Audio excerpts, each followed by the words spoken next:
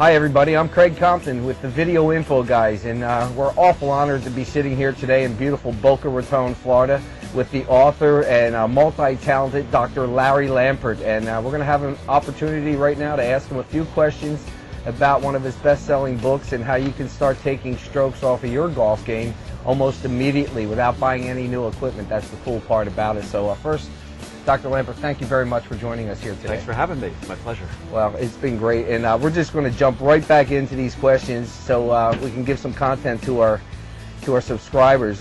First, we'd like to know what you did before you became famous for writing and publishing Pros Edge Vision Training for Golf. Tell us a little bit about your background.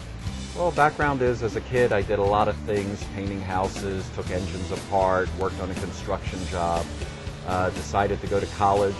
Went to college, took 7 years to go through, was trying to become a rock star, and when that didn't happen, I decided to go to optometry school, and that was kind of a natural progression because my father had an optical shop and I used to grind lenses and make glasses and things like that, and I thought that was the next step, would be to be the guy who, you know, tells you what prescription you need in your glasses, help people see and all that kind of stuff.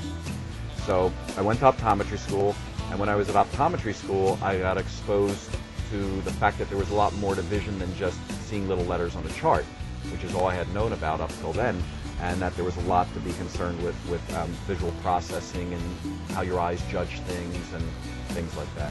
Well, that's great. And so who would you say was your inspiration other than your father? Was your father the main reason that you ended up in vision training? My father and his business were the main reason I ended up going to optometry school. Once I was in optometry school, because I knew nothing about those things, I got exposed to different professors and teachers who taught subjects on, you know, vision and learning, vision and posture, how vision can be affected by strokes and head injuries, how visual processing problems can affect children in school. And I did an internship while I was at school to learn more about this, and was surprised when I got there that actually had a branch office at the Spectrum in Philadelphia, and we're doing training on the Philadelphia Flyers. So that was my first exposure to sports vision training. Well, that's neat, and that's something we share in common. We both grew up and were schooled in the Philadelphia area, so that's kind of neat. Not that you needed to know that, but anyway, I guess from the transition from there, what made you get started with vision training for sports in particular and for golf? All right.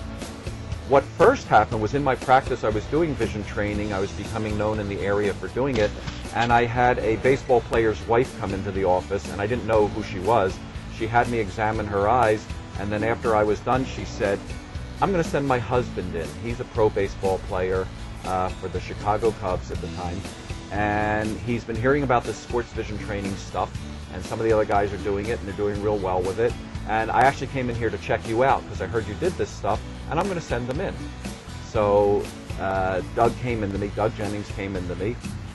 He was my first sports vision training case, even though I'd been doing this stuff for a while, I was exposed to it. Great success story. He basically went off to Japan during the strike after the year we worked with him, became most valuable player, consecutive home run record, and became a national hero over there. I was quite pleased with it.